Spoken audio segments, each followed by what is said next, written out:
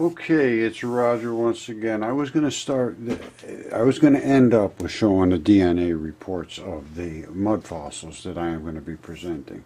And there's 3 different specimens I sent out for analysis. One was a lung of a person about our size, and it came back human. They all came back human. And then there was 2 other things that were from giants, and they were huge giants. 36-inch tip was a fingertip, 36 inches long, 30 inches wide. Another was from a mud, I called it a mud tip. That's the one I'm going to be showing you in a minute. I have the hand and the fingers and a bunch of it. And the rest of it's out there. I find it all the time. It's right on the surface, not deep. Now, and I've got other bones that I know are under there. I started digging them out and I couldn't get them out. They're just too big. I left them there, and now skunks live there. Now, what the hell is this? It happens all the time. Not responding. I was told today by my email provider that I should no longer send emails to anyone that doesn't want to communicate with me. I'm being reported as spam. Now, which I'm trying to send to people to get them to understand what's going on here, and they don't want to know. So, this is bacterial DNA analysis, gene clean kits, ancient protocols, the whole 9 yards, PCR, you know, everything. And they all came up with positive results for human mitochondrial DNA. And that's all we tested for. Homo sapiens, cytochrome B, and mitochondrial D. And that just tells a story. They're human. Now, they're giants, but they have human DNA. And this is no joke test. This was done by a certified lab. I sent them the stuff. I harvested the stuff. I know where to get it out of. I got it out of arterial supplies. He even said these things came through with kind of dense DNA for what they consider ancient DNA. Well, I knew where to take it from. I didn't swab anything. I took it right out of the arterial blood supply. And there's plenty of arterial blood to go around. All right, so let's take a look at things. All right, now this was about 8 years ago. That's a picture from the palm of the hand. I have the finger, well, this is a bone ball. You see, that's the bone ball.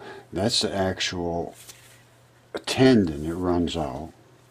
And there's one of the tendons with an abrupt transition. That's the muscle fabric that coats the bone ball. See, here's a ball on the other side, highly eroded. This had an extremely eroded place, and then it had extremely perfect place. And one of these, hold on. This fingertip here, if you can see there's bone black, that bone silhouette there. That's the silhouette of a distal phalanges fingertip. Vein, artery. Arteries blow out. Veins don't. But you get that angle. You see that little angle? Now, this is a perfect fingertip from the same hand. You know, one of them was low and one of them was high, like, you know, that type of thing. And this was not deep. This was right on the surface, basically. Well, not exactly on the surface. It popped up when they excavated for a little addition, but it's not deep. And I am finding parts right on the surface from this. I just found a couple of weeks ago a giant toe. I have it over here. I'm not going to bother showing it. I have all these things. I know what they are. And this is 36 inches wide. Now, that is a left palm, and it's only up to here. All right, right here it breaks off. So these upper bones and the fingertips are gone. Well, I have some of them, but they're not on this. This is the structural part of the lower part of the, right up to here. And if you look at it close, you can tell, it's no question. That's the ligament or tendon that runs right down here. That's the pad of your hand. It looks like somebody pasted it on there, but it's not. It's what it was. It's a different type of material that is your palm.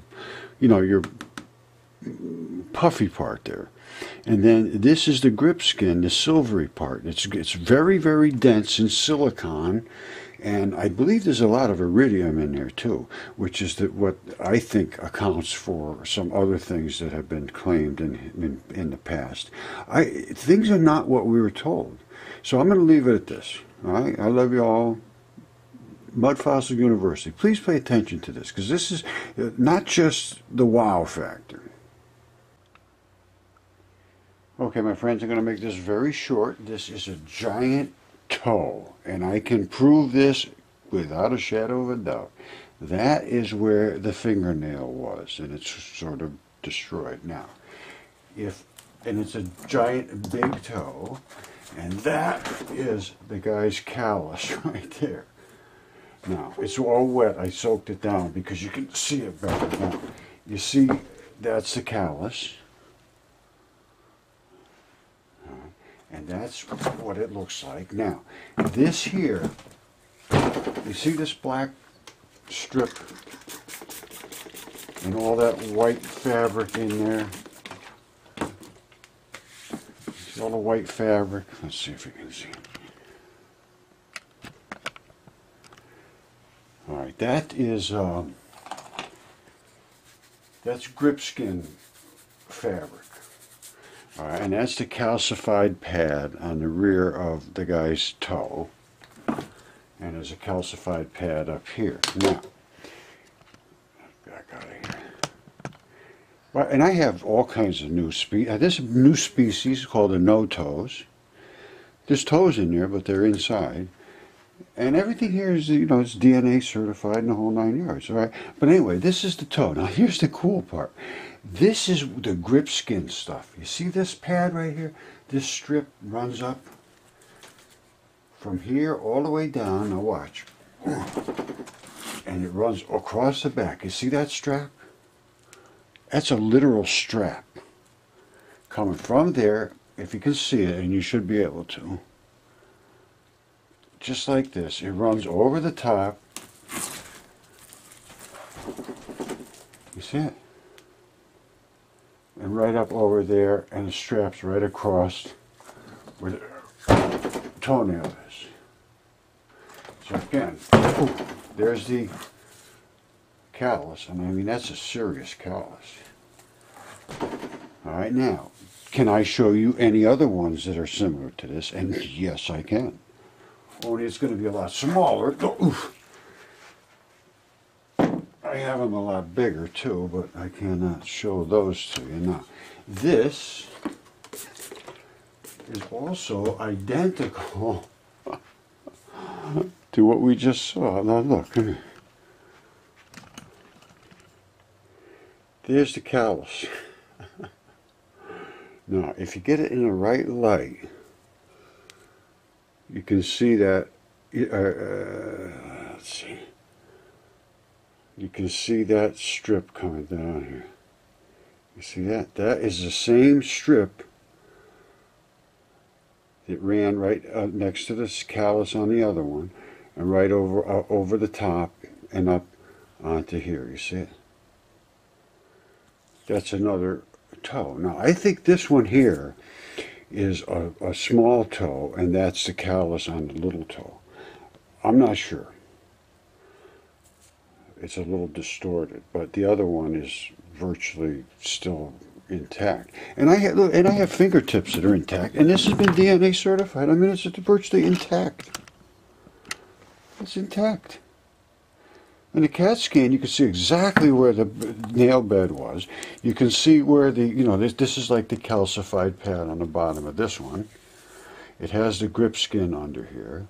There's nothing here that's a mystery. The mystery is why won't anybody look at it. It's geese and ducks and everything else. You see the feather pattern there? It's not a rock.